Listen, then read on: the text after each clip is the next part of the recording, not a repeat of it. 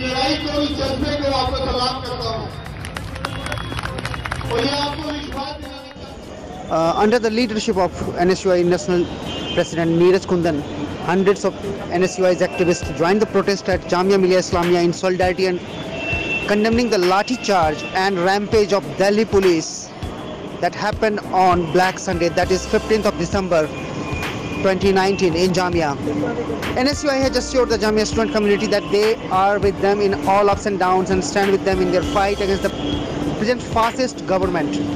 NSUI National President Neeraj Kundan also said Vice-Chancellor should file the FIR on Delhi police for the vandalism of the university property and brutal lathicharge and assault of the students in Jamia campus. If not, she has to be ready to face the rage of the student community. Keep watching the mess page for further more updates.